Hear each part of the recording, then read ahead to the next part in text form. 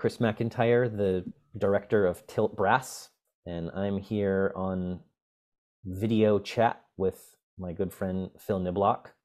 We are playing Phil's piece Exploratory at Pioneer Works on October 12th, and thought it would be good to just hear a little bit about that piece and things in general from Phill, especially given that it is his birthday.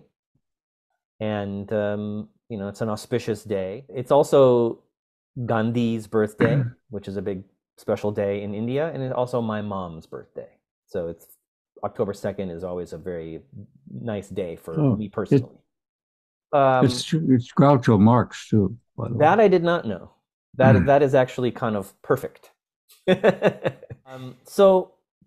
First of all, let's just quickly, not that it's the most important aspect of this piece by any stretch, but let's just take a look at the score together for a second.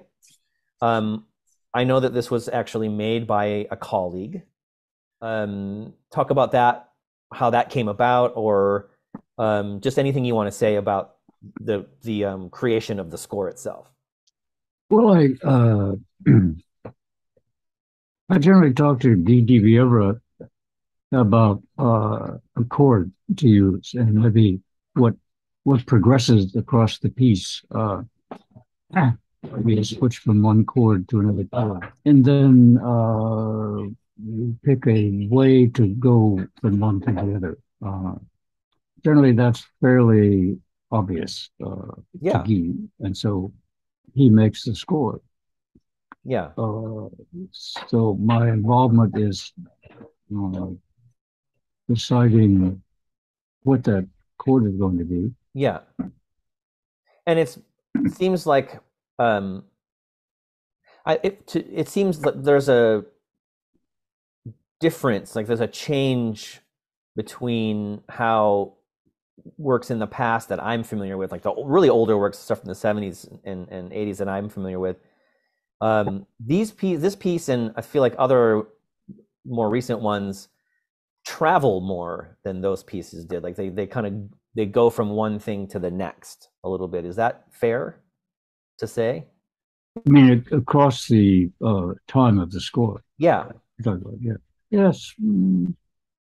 It that all depends too, because when I'm making pieces, say in Pro Tools, say with a single instrument, frequently they travel too, but sometimes they don't. Sometimes they just stick in one place, and right. really what you hear is very much what happens at any moment, where the pitch bends and the notes which are there uh, change from moment to moment. Yeah. So it seems like you're hearing the same sound, but really there's an incredible variety of what's going on in that sound if you listen to it. So, Right. So the psychoacoustic experience of it yeah, is but different than what's actually happening in yeah, in the sounds themselves. well, no, the sounds themselves are really changing all the time. It's just that it sounds like sort of one note, and so you don't think about it that change. But Right. or if you're unless you're really listening, and then you understand all these microtones and Yeah. what's happening harmonically, you see that it's just constantly shifting.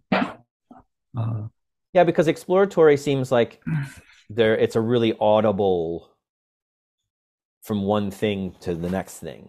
I mean, mhm, over the whole scope of the piece. I mean, I had mhm, to, like you're not going to know that as a listener until it happens. Like you don't, mhm, it's really mhm, mhm. subtle, but it's there. Um, and it's really satisfying is I guess why I'm even asking about it, because it's a as a Mhm. player, even like when that kind of settles in and you feel it, it's really very satisfying. So Mm. Mm. yeah, Thank you. That's yes, very interesting. because we did this, and this will segue a little bit.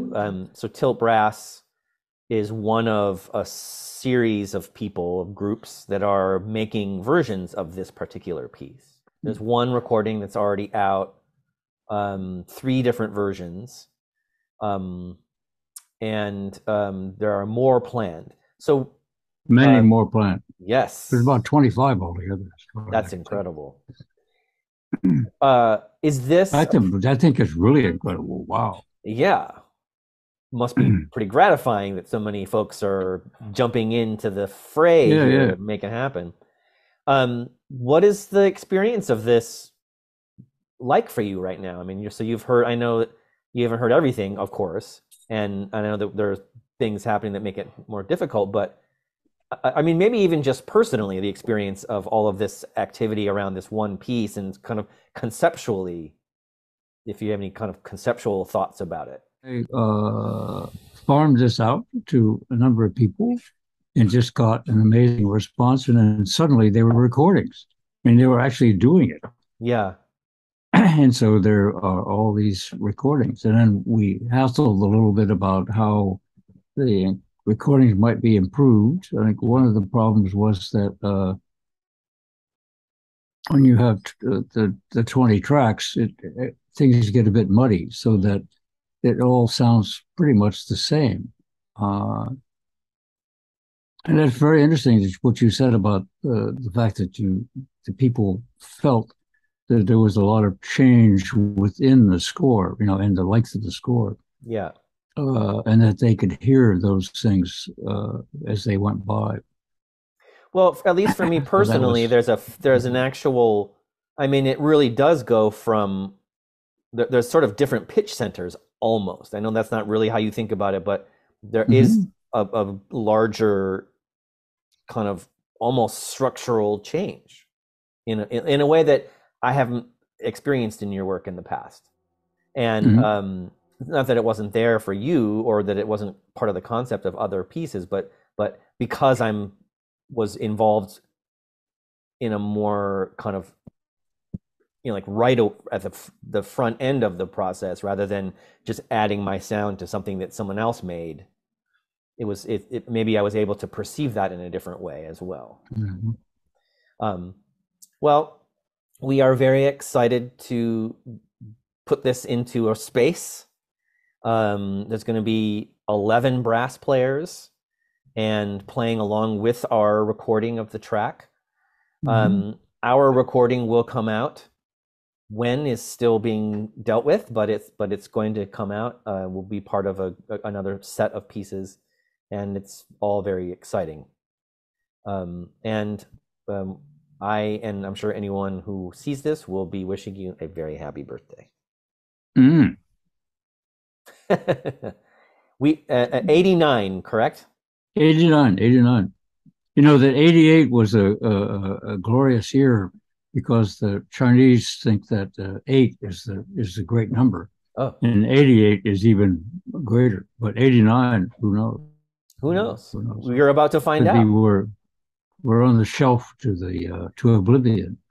Well, that seems correct in any case. 89 or otherwise. With that, adieu.